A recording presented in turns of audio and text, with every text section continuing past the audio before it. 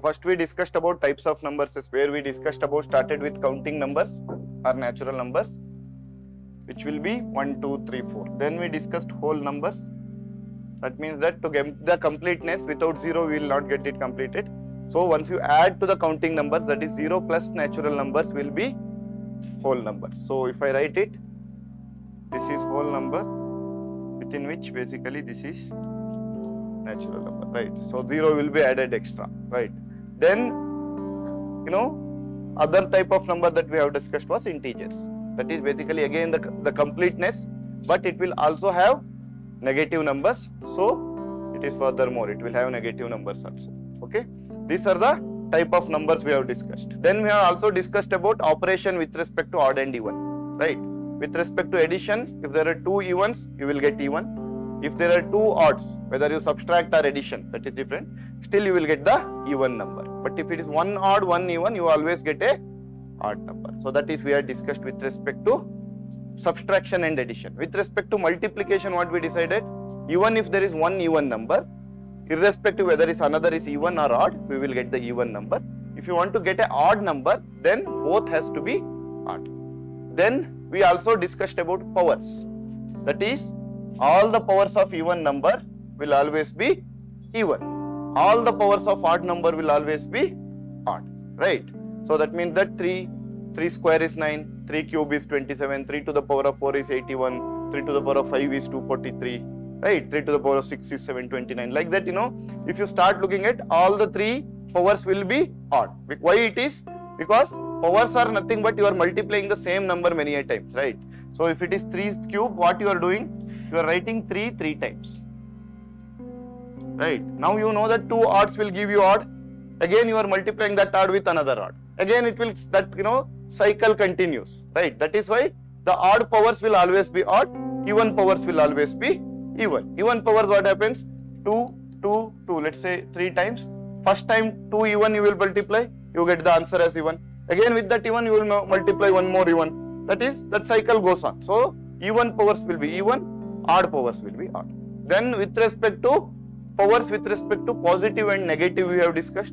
That is, if any number, right, 1 or minus 1, let's say, if I am having the powers to it, if it is odd power, right, if it is a positive number, it does not matter whether you are having an odd power or even power, number will always be positive. But if it is a negative number, then what will happen? If there are 2 even power, 1 minus 1 square will become minus 1 into minus 1. Since minus into minus is plus, you will get plus.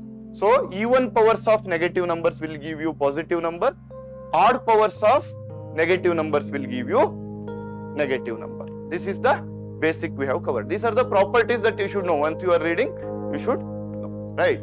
Then along with that, we also discussed about what are the factors, right? What is prime number? Prime number will have only 2 factors. Composite number will have more than 2 factors, right?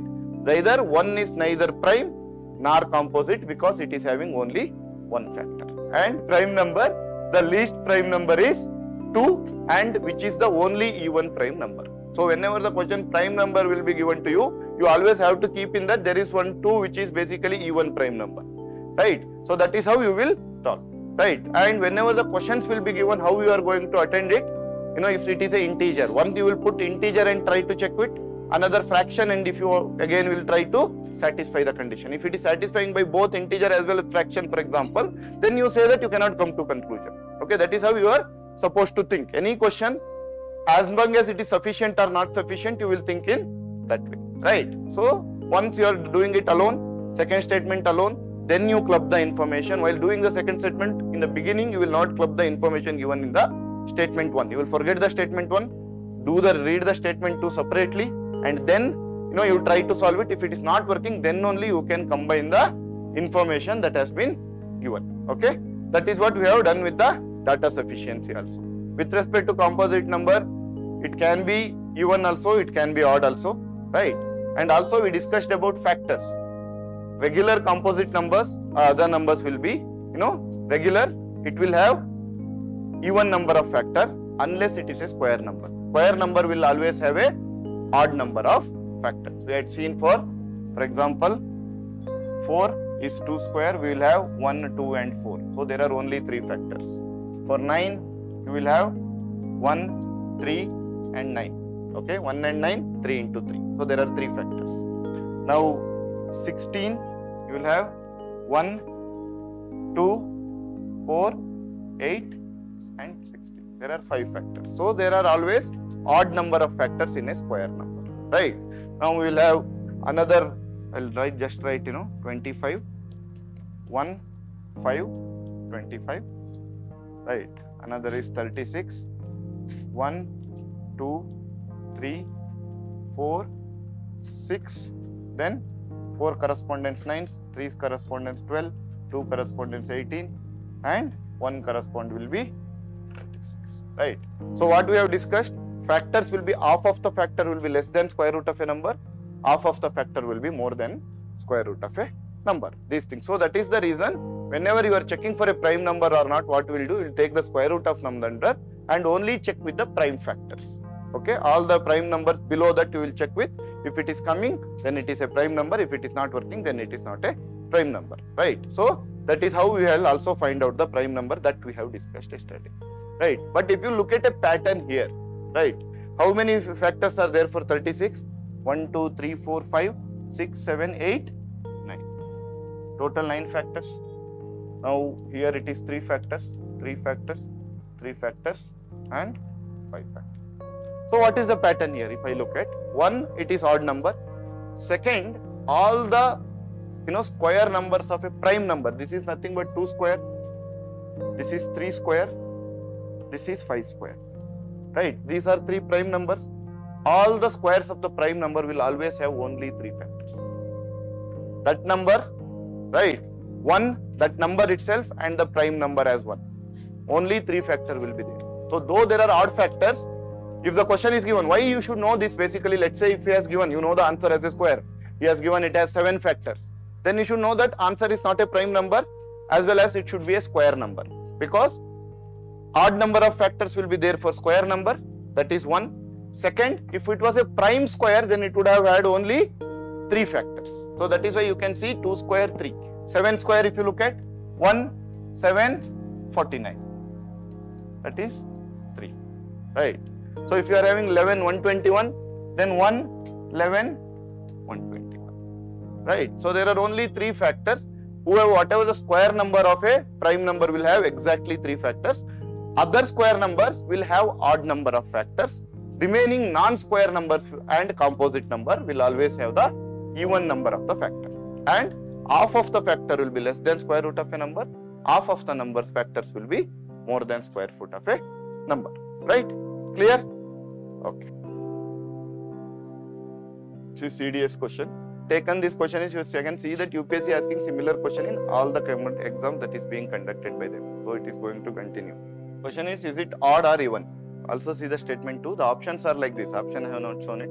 Option is either statement 1 alone is sufficient, or both statement alone can be sufficient. That is one more option that has been given. Question is P square plus Q square plus Q is odd? Your answer should be either yes or it should be no. Okay? Now read the first statement. What is the first statement?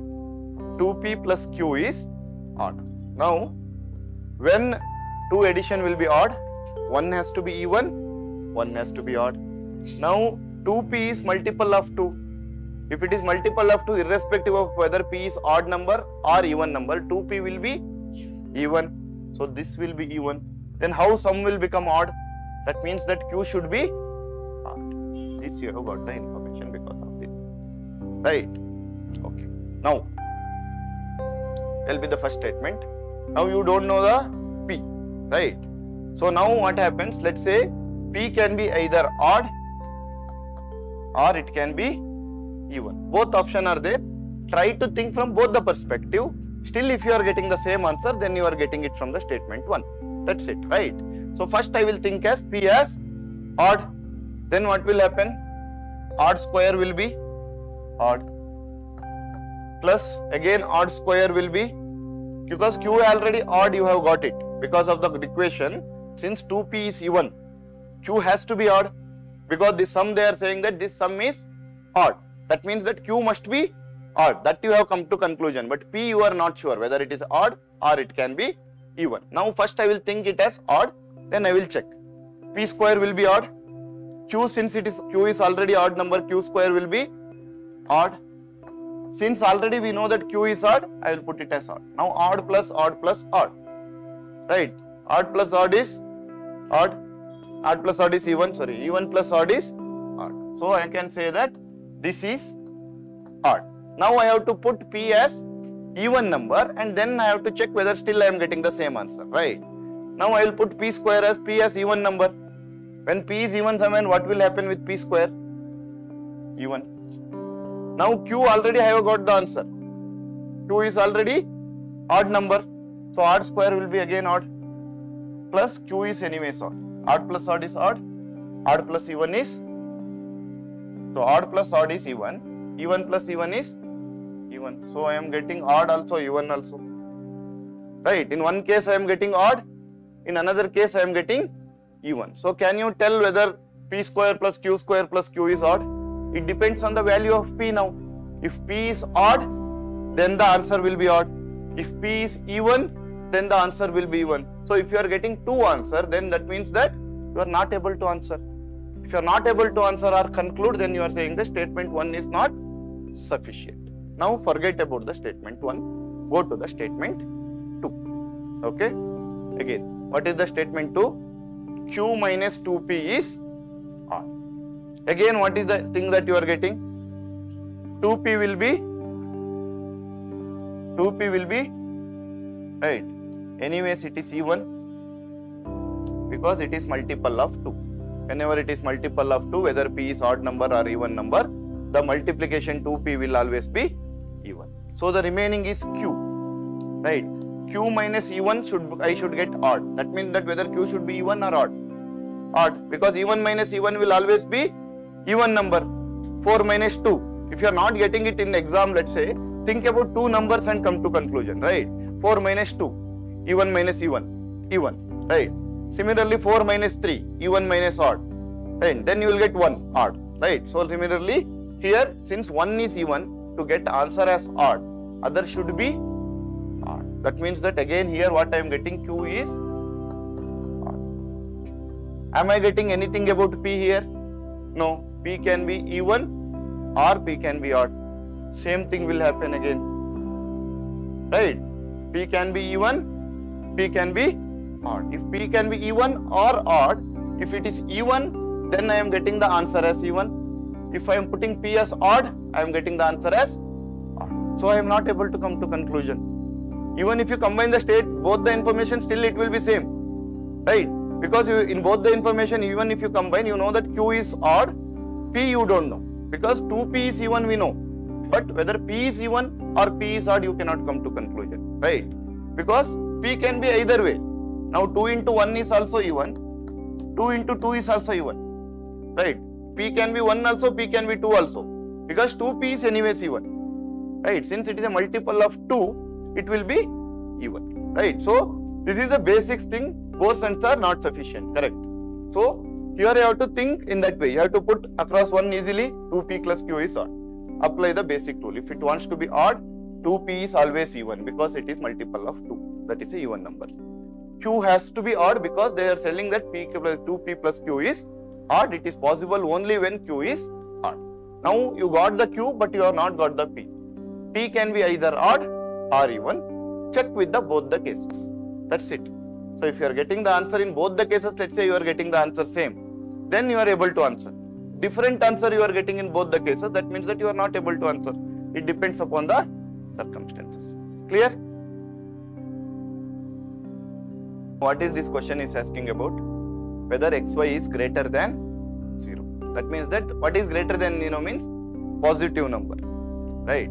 So greater than 0 means positive number, less than 0 means negative number. Okay. Now you have to be in a position to tell either yes or no. Okay. So first, when multiplication of two number will be positive, first we will come from there, right? Greater than 0 means it has to be positive, right? positive numbers will be greater than 0. When multiplication of two number will be positive? Either both are positive or both are negative. That means that both x and y should be positive or negative. In both the cases, you can say that the sum will be positive or greater than 0, right? I mean, my product will be greater than or 0, right? Okay. Now, our job is to find whether x is positive or y is positive, or then trying to put the thing. Read the statement alone. Here, it is x to the power of 8.